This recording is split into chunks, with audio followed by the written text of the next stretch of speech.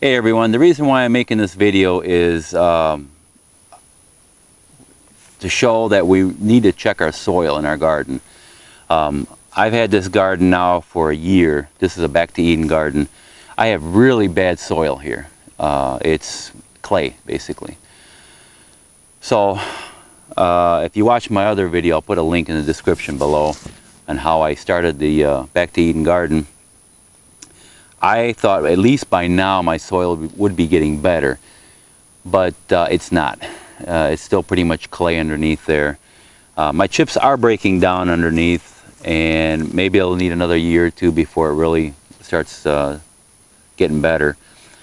But anyways, the problem I've been having is most of the stuff I have in here is transplanted from seedlings. I started it in my garage back in February, beginning of February, and planted everything in here by mid to late March. That's our last frost here in East Texas. So,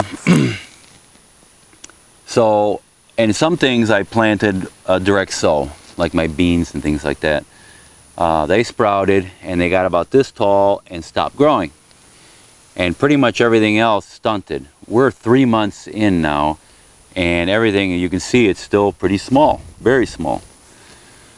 These things should be a lot bigger.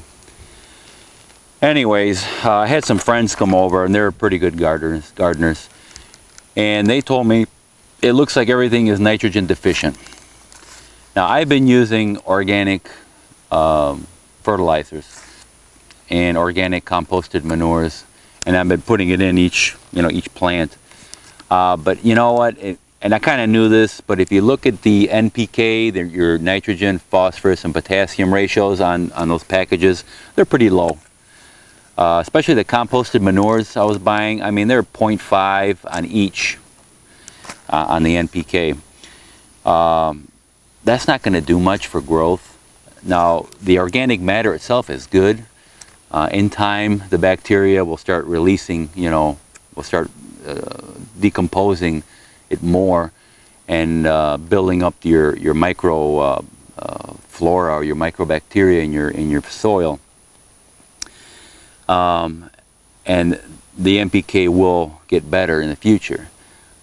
But I'm talking about the here and now. I don't want to lose my crop, and I want to be able to eat something out of here too this year. So they said it looked like it was nitrogen deficient. I went and got this kit here.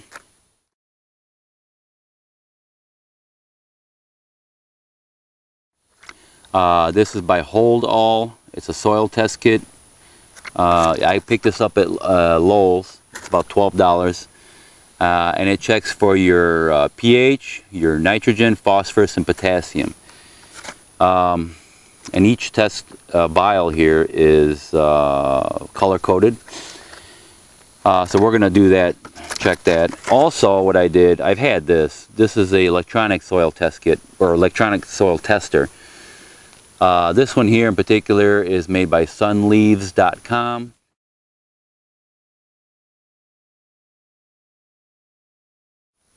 What this does is checks how much sunlight you're getting in your garden. It checks for soil moisture and temperature. And this particular model has got a switch in the back here. You can check your pH. So once you stick this in the ground, it'll check for all that. My pH in the soil here was checking between 4.0 and 5 on the pH scale, and that's pretty acidic.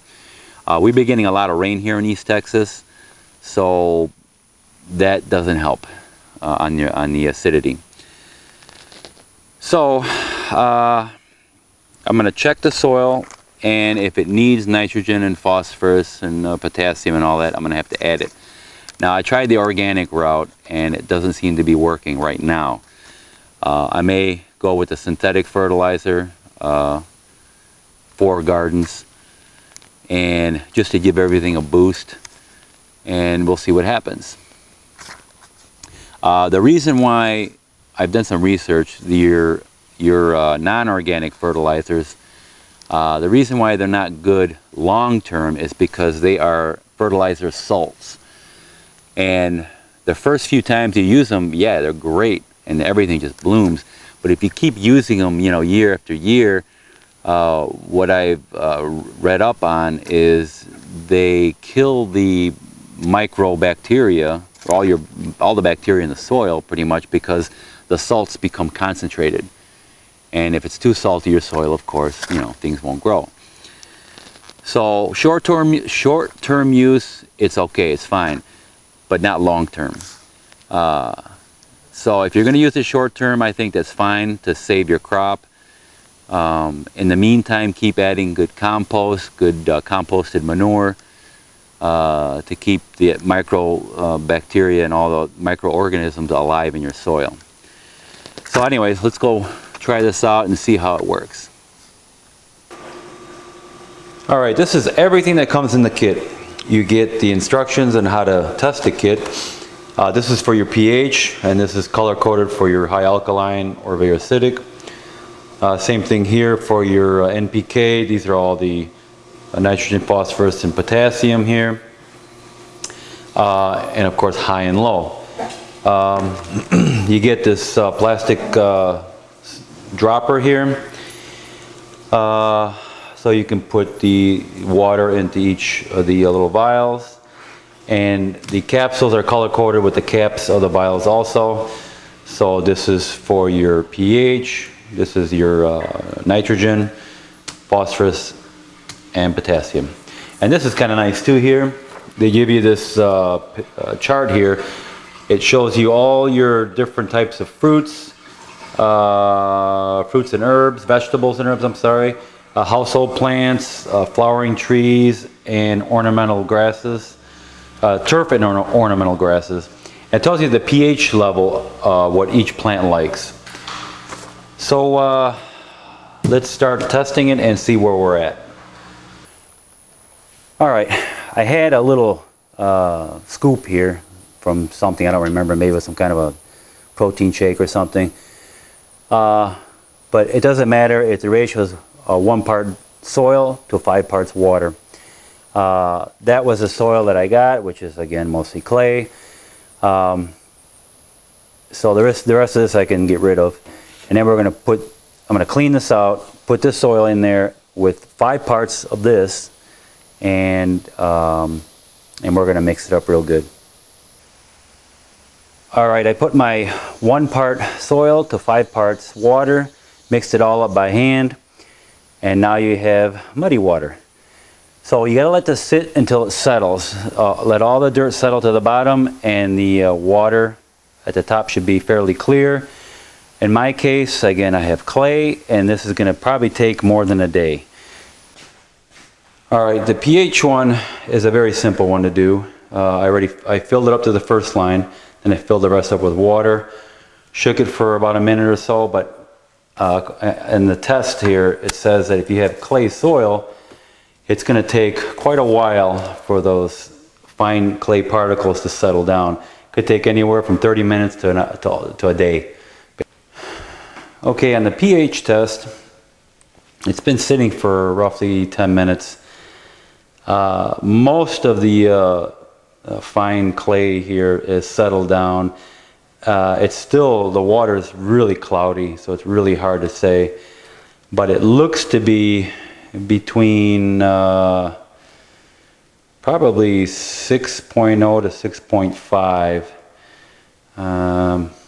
It's really hard to say, but I'm guessing around 6.0. With the electronic meter, I'm getting 5.0.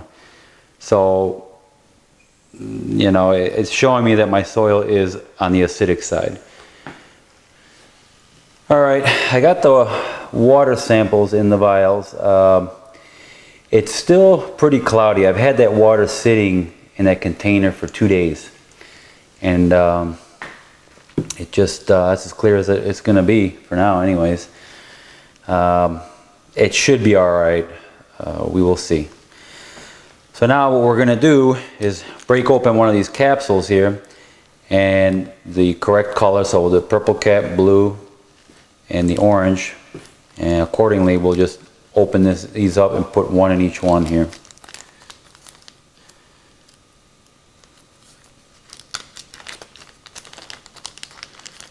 We'll start with the purple first. Probably a good idea to knock the powder to the bottom.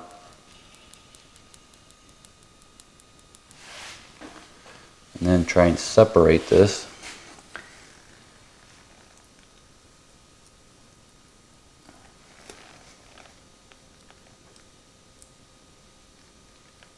Yeah, it worked pretty good.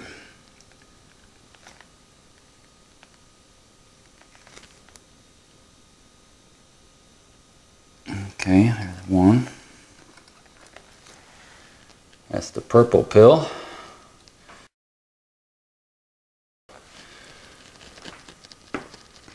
And then we got to shake it. Alright, shake thoroughly, and I did. And we'll put that there. Next we'll go with the blue. So the first one was nitrogen.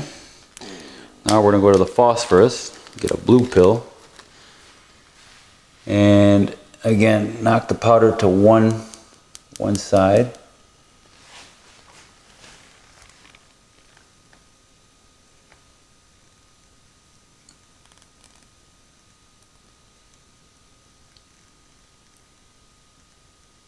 That was good.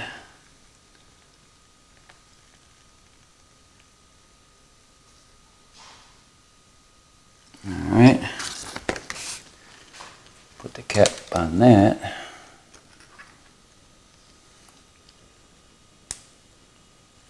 And then shake it thoroughly.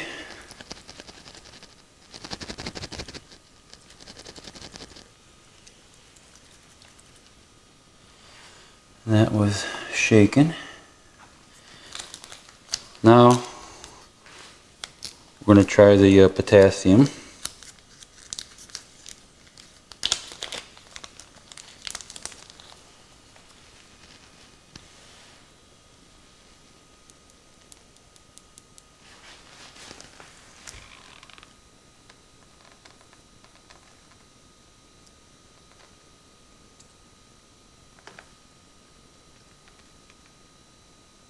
Alright.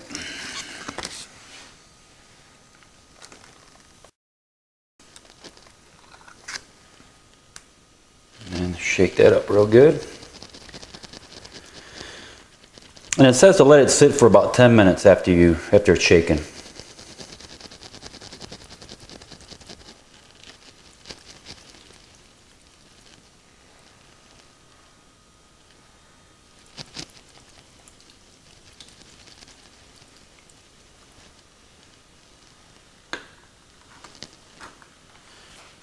And we'll come back in 10 minutes and we'll see what that looks like. Alright, so it's been 10 minutes. They say on their directions here, for best results, allow daylight, not direct sunlight, to illuminate the solution. So I came outside and I put a white piece of paper in the background there and the chart next to it to compare. The nitrogen, all that stuff you see floating around, that was a sediment that was in the water. I guess that powder I put in there clumped to it and it's sinking to the bottom. But anyways, the solution on the nitrogen side, which would be this one right here, which is this one right here, is non-existent. Basically, it's almost crystal clear. I mean, there's not even a hint of purple or violet or whatever it is. So that one there, the nitrogen, is just non-existent. The phosphorus, I want to say, is on the very low side because I do see a hint of blue in that water. I don't know if you can see it in the video, but I do see it. So it's very low though, but it is there. All right, now the potassium, it looks like it's very high. The color of that water is, because you got to remember the sediment that's in that water was kind of had a reddish tint to it. But I want to say it's right up there at the very top. So either way you look at it, it's very high on the potassium. So I don't have to worry about potassium. So this at least lets me know the fertilizer to put in there has to be very high in nitrogen and phosphorus. Alright guys, you've seen the results. I got no nitrogen basically, very low in phosphorus, and my potassium's way up there. So I was going to get some of my ashes from my wood stove from the winter and put it in the garden, but it looks like I better not.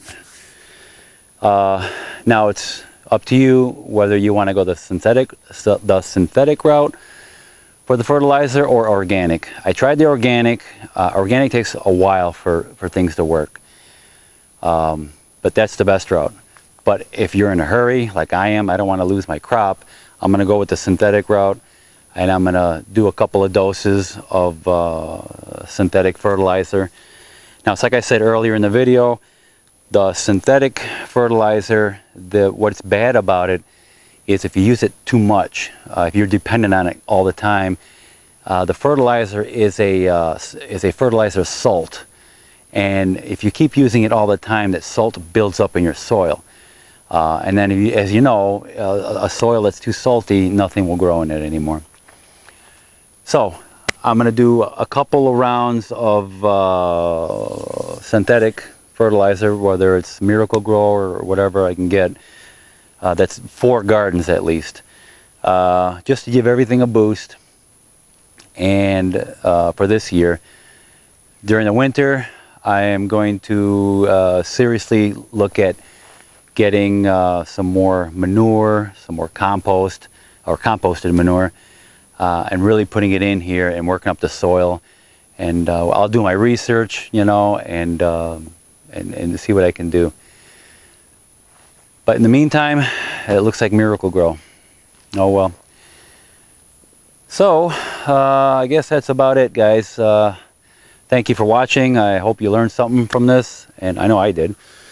So got to get your soil right, or things won't grow. All right, guys, thanks for watching. Please like and subscribe, and I'd greatly appreciate it. Thank you.